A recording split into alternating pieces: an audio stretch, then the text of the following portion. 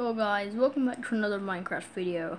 I have a question for y'all. As y'all can see, I have a blaze spawner.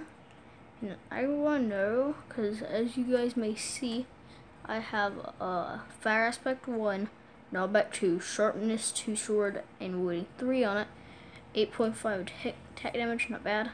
And right out over here, I have a wither skeleton skull, as you guys may see. And I would love if y'all have any tips or tricks how to get more wither skeleton skulls, because everybody says to use the wooding 3 sword. I don't work it that much. I'll say I killed about a couple hundred today, only got 1 skull. So yeah guys, if y'all have any ideas, tips, or tricks, comment down below. Please like, favorite, and subscribe. Peace out. See you guys in another video.